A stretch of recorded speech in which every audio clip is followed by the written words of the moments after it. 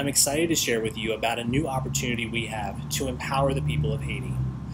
Now, during the time that I lived in Haiti, I saw firsthand how complex these issues are that contribute to poverty and social injustice in the country.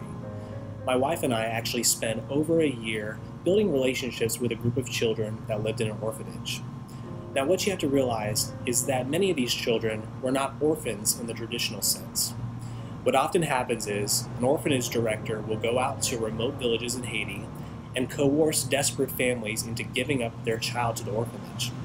They promise a better life for the child, but this is almost never the case. The conditions at orphanages in Haiti are very bad. Plus, these children are not receiving the emotional care they really need from a mom and dad. In other cases, families in these villages will send their children into the city. They do this because they believe that there's more opportunity for their child, and so they send them to live with a relative. But unfortunately, there's not more opportunity in the city of Port-au-Prince. It's just overpopulated and there's not enough jobs available.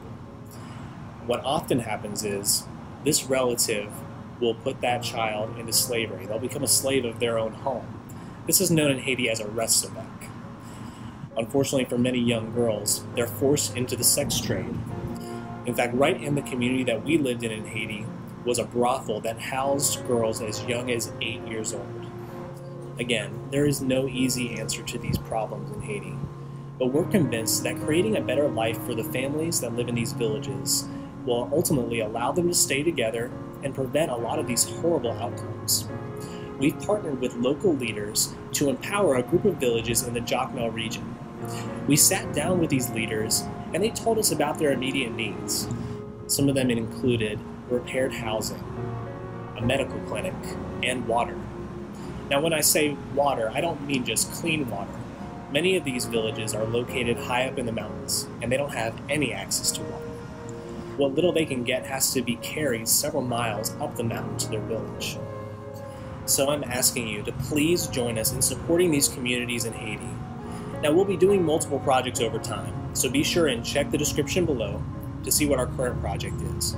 But I do know that one of our first priorities is creating a rain collection system in some of these villages that live high up in the mountains. You can make a difference by helping these families to stay together, by empowering them with what they need in their home village. You can donate today by visiting our GoFundMe page, or you can visit homeforthenations.org/give. Thank you so much, and God bless.